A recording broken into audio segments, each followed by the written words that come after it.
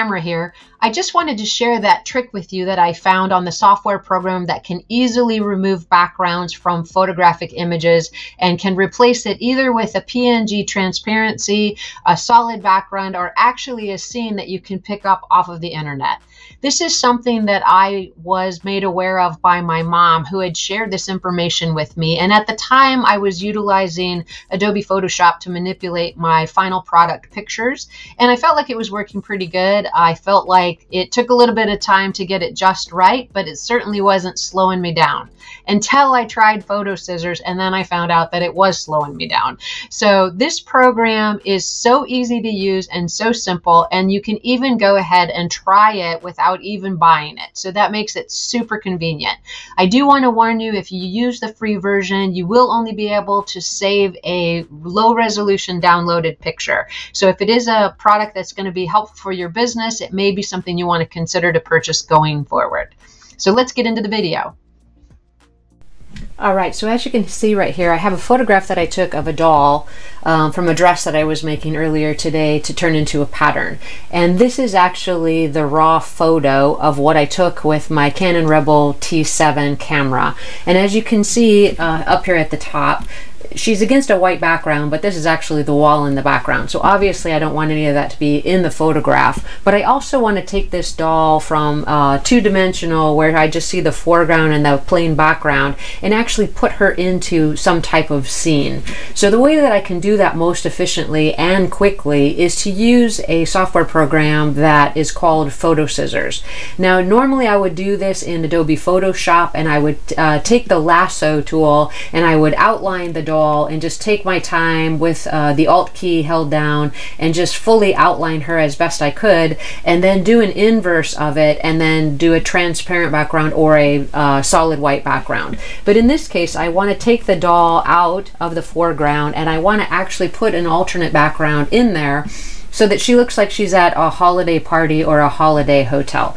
So the way that I'm going to do that is, first I'm going to manipulate the picture here in Photoshop as best I can, and that would be to either erase any hairs in her face or to make any adjustments if there were threads or something showing on the dress that I didn't want to be shown, that I didn't want to be seen. I would correct that in Photoshop, and when I have a pretty clear picture of it, I'm going to crop the image so that it actually is a smaller size, because I don't need all this extra background and I'm just wanting to get the picture of the doll. So that's the first step, that I just crop it.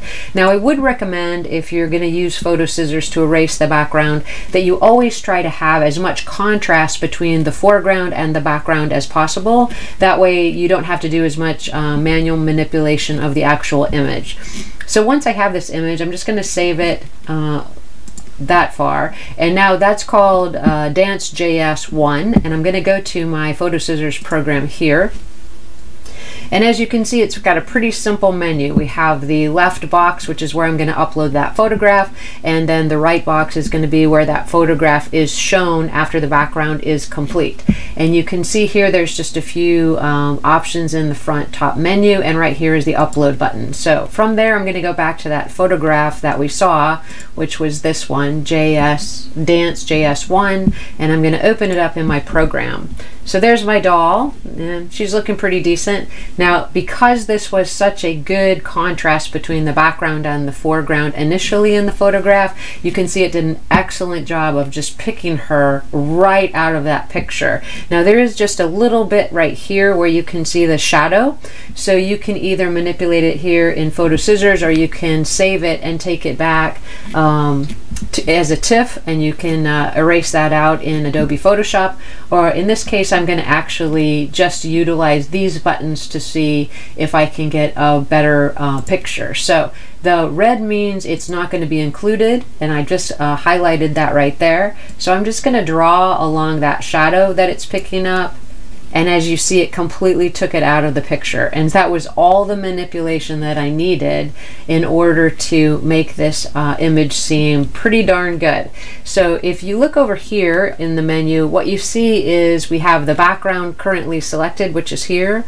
This is the foreground, which is actually the doll. So I can manipulate her size just strictly by shrinking or expanding using the outer parameters of that box. But I'm going to go back to the original size.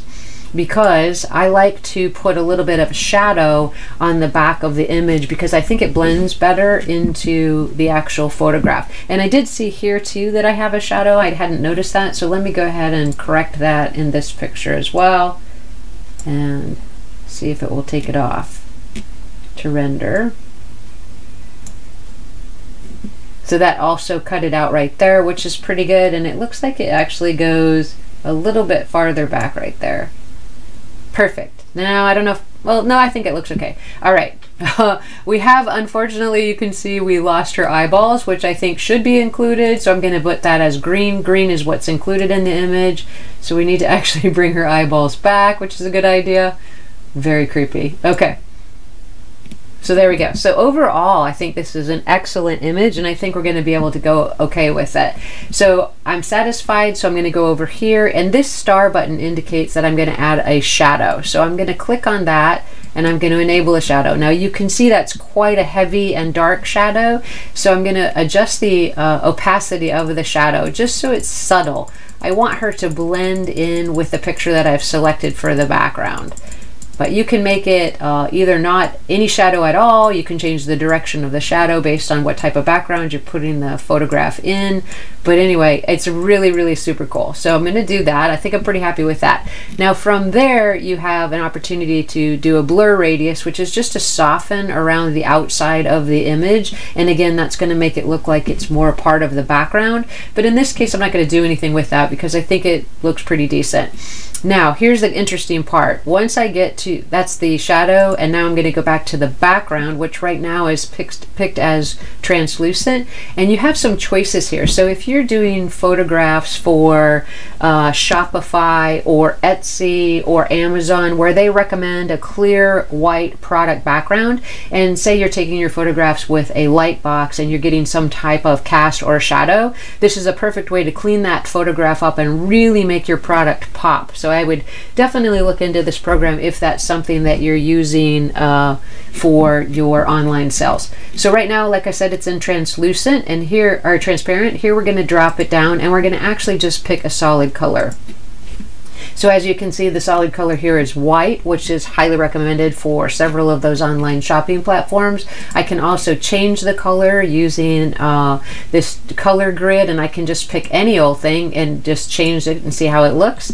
It really can make a very interesting backdrop. But in this case, since I'm using this actual photograph to sell the dress and to also have the product photos for the pattern, for what the pattern makes, I want to actually put it in a holiday background. So I went on Google and I just searched some holiday hotel images, and I came up with one that I thought would look really nice with this photograph. So I'm going to select image from the background, and from here I picked, let's see, this, I believe this one. And this is actually a hotel in Louisiana, so quite glamorous, and it's in the lobby. So now that I'm in the background, I can actually move the background around until I can actually decide where I want that photograph to be. So as you can see, if you look down here, she could exit out those doors at the end.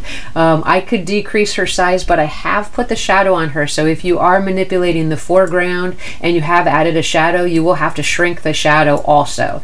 So to make her a little bit more in tune with this scene here, I think that looks pretty nice. I'm also going to have to pick out her shadow and also reduce that size as well to get it back to where I wanted it to be, or I could eliminate it altogether.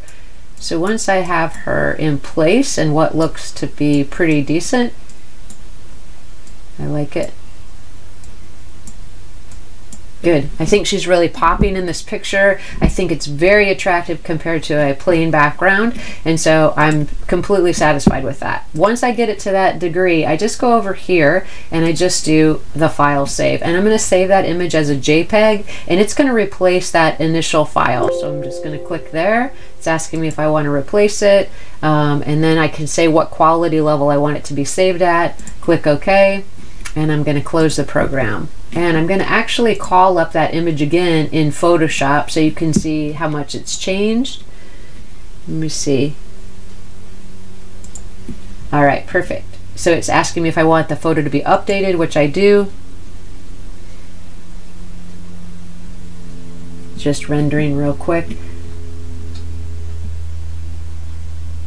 And there we go. So now that's quite a large image, and what I would do from here is if I was going to put an Instagram post about this pattern, I would cut this down to a 1x1 to make it appropriate for Instagram. If I wanted to cut it down to have it be one of the photographs included in the actual pattern sales thing, I would actually I could also manipulate it to be here. And this is actually what I'm going to use in my sewing tutorial video. So I just want a couple of really good photographs of this doll looking the very best that she can in this actual dress. So this was just a really quick run through about how you could use this program for your own benefit. And again, it's called PhotoScissors. So let me come back in just a moment and tell you a little bit more about it. Thank you guys so much for coming by today. I hope this information about PhotoScissors is helpful. If this is a software program that would be useful to you in your handmade sewing business, I strongly recommend that you at least try their demo and see how you like it. I did decide to purchase the paid version, and I think at the time that I got it, it was maybe $19.99 for 1,000 pictures, which works out to about 3 cents a photo. That is a lot of time savings in my opinion, and I find it to be a great product. So let me know what you think about it if you try it. List something in the comment section below, or if you also use a similar type of product or have come across something that other people in this community could benefit from, please list that there as well too. As always, I encourage you to please like this video and subscribe, and specifically ask questions if you have them. I'm more than happy to share the tips and techniques of things that I've learned over the past several decades selling online, and to help you grow your own business as well. So I'll see you guys in the next video.